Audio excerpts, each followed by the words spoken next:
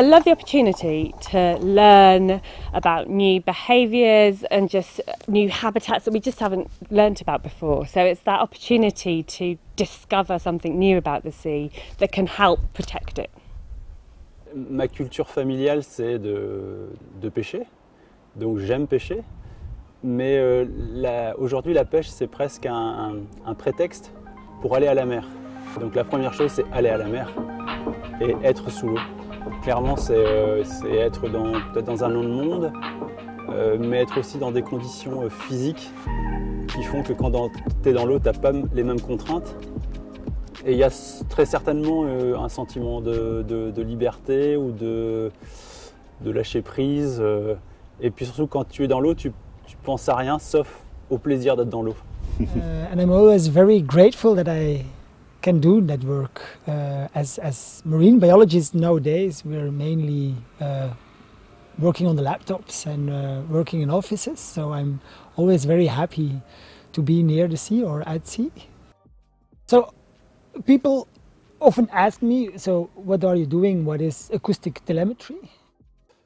Alors le suivi acoustique des poissons réalisé par télémétrie acoustique consiste à équiper, à implanter des marques acoustiques, des émetteurs qui vont émettre des sons à l'intérieur de poissons. Acoustic tracking literally means using tags that use sound. So in essence, we're tagging fish with devices that go, hey, I'm number 3 over here, hey, I'm number 3 over here. And the acoustic tags that are yelling out this identity message have to be heard. So we install a network of listening stations. When we look at the whole network, we will learn how these species might be using lots of different habitats between lots of different countries. Les poissons n'ont pas de frontières, ne connaissent pas de frontières. Donc dans le cadre du projet Fish and Tell, nous avons travaillé en collaboration avec des partenaires anglais dans un programme Interreg France, Manche, Angleterre. I think for me it was at the beginning I was very skeptical on the project, but finally I found this acoustic quite interesting tool, and I think it has something to give for the future of European fisheries and ecosystem-based management. It's quite interesting, and I found that fishers, they are also interesting. Moi, la partie, dans mon poste actuel au comité des pêches, la partie que je préfère, c'est les échanges avec les marins pêcheurs, que ce soit sur des projets ou récolter leur avis et échanger avec les scientifiques. All the fishers we met, all they think that they are forgotten by everybody. And by going and speaking with them and ask their knowledge and so on, and this acoustic device, it can help them to understand the behavior of the species too, differently. Ils sont aussi heureux ou aussi curieux que nous. Et c'est vraiment un travail en collaboration en fait. Donc il n'y a pas un avant et un après, c'est depuis le début, on travaille ensemble. Et je vois bien qu'on a les mêmes objectifs et on travaille pour en tout cas. Et mieux connaître nos espèces, c'est ce que je veux obtenir. Mais les pêcheurs, ils veulent avoir les mêmes résultats en fait. Donc c'est pour ça qu'il n'y a pas d'opposition et bien au contraire, on marche ensemble. We work together. We have the nature, which is the basis of everything, but of course we also have economies going on, and we need to find a balance to make sure that both thrive, and that's what we try to do in this project.